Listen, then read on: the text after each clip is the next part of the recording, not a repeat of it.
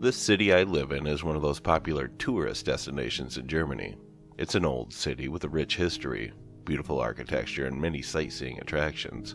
Most important of all, it's a clean city, for the most part at least. People forget the dirty network of tunnels that make up the city's underbelly, the sewers. That's where I work. Now, of course, times have changed. When people hear you work in the sewers, they think you're wading through shit and sewage all day.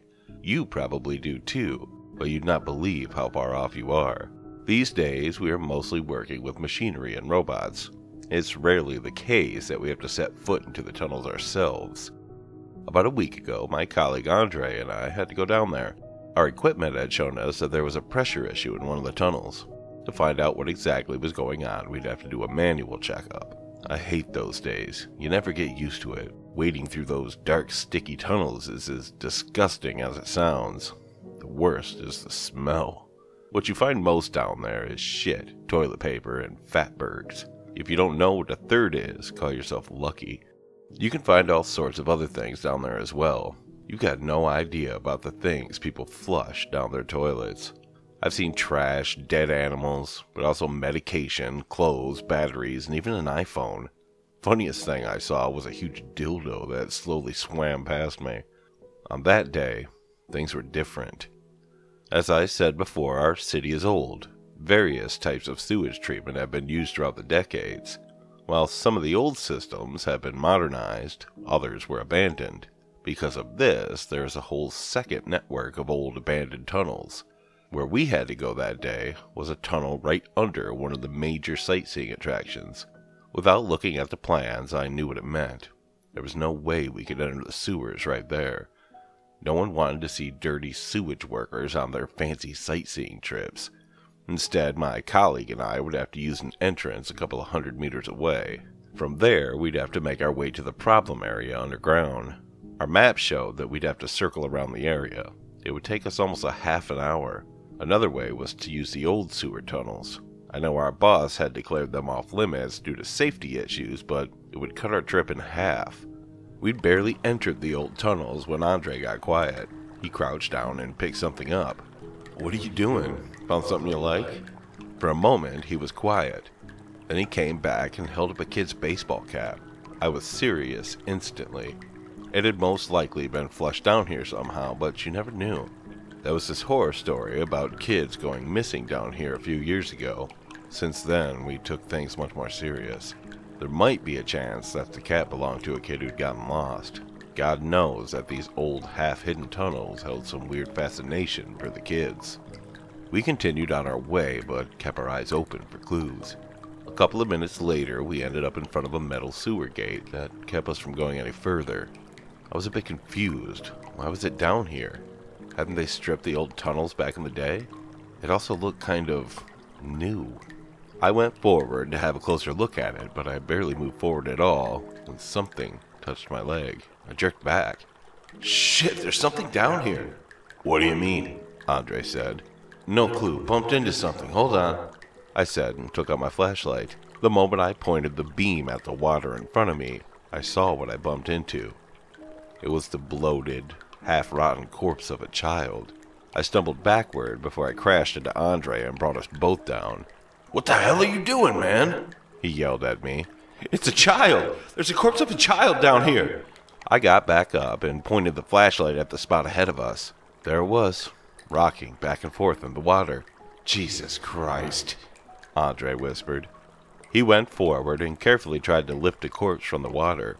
He barely got to raise it above the water level before the small body broke apart and vanished again. For a moment, he stood there looking down at his hands in sheer shock before he started to retch and vomit. I moved towards him, the flashlight still on. I stopped after only a few steps. My eyes grew wide. "There's more," was all I could press out after a few seconds.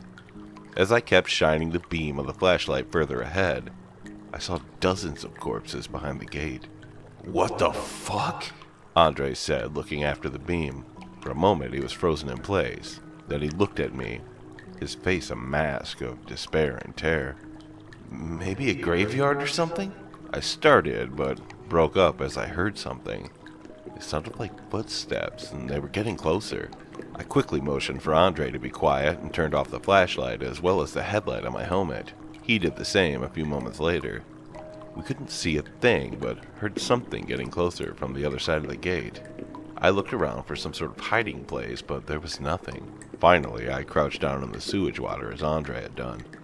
The smell was almost unbearable, and I had to fight the urge to vomit as the sewage water splashed against my lips. I tried my hardest not to think about the corpses in the water ahead of me. Rats should take care of them, a deep voice ahead of us said, and then started laughing. There was light, but it was too far away to make out anything. There's too many, for fuck's sake. You really think the rats will eat all this? A second voice chimed in, followed by a splash. Well, we could just throw a bit of that stuff in and cook them all up. No, the boss told us not to use that shit down here. The sewer guys will notice, and then we're in even bigger shit than we are now. Another splash. Oh, the boss can go fuck off. Takes no genius to see what'll happen.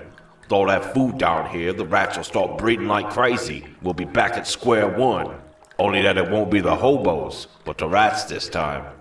Shut up, idiot! If anyone hears us talking like this... No, they'll know if you keep your mouth shut. The two kept talking like this, while the splashing continued. I was frozen in fear and disbelief. I couldn't believe what I was hearing. Jesus Christ. What the fuck? I don't know how long we waited there. It had been minutes after the voices and light had vanished that we dared move again. Slowly and quietly, we waited back in complete darkness. We were both scared shitless because we knew what we'd seen. Ours is a nice and fancy city, a beautiful and clean one. In the past years, though, the rents had gone up all over Germany. In my city, the prices had skyrocketed. Many people struggled with the high costs, and even more lived only barely above the poverty line. There is only so much the German social system can do in that situation. The number of people who had to rely on government support rose, and so did the amount of homeless. It started to become a problem for the city's image.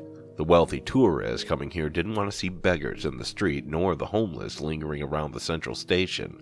There had been no real solution to the problem until the new mayor was elected. He promised to take care of the homeless problem. He'd held long speeches about housing projects and new work opportunities. It seems he found a simpler solution. You might wonder how no one notices dozens or even hundreds of people going missing. Think about it. In a snobbish and vibrant city like this one, no one cares about the homeless. They're a nuisance. No one is going to think twice about what happens to a missing beggar or that annoying group of drunks. No, the only thing they care about is that they're gone. We didn't finish work that day. We both made excuses and left. That evening, the two of us got together for a long talk. We argued what to do for the whole night. I still remember Andre's face, the anger on it. He said we'd have to make this entire thing public and go to the cops. We couldn't let them get away with this. I told him to stay quiet for the time being. We didn't know who was involved in this mess. What we needed was evidence. In the end, he nodded and agreed with me. 2 days later, when we were scheduled on another shift together, he didn't show up. I tried to convince myself that nothing had happened and that he was sick, but I had a strange feeling about it. I called Andre's wife sometime after my shift, and she confirmed my suspicion. She had no idea where her husband was. She'd gone to the police, but so far they had no leads. You have no idea how afraid I am. I don't know what Andre did. Maybe he went to talk to the cops after all, or perhaps he went down there alone.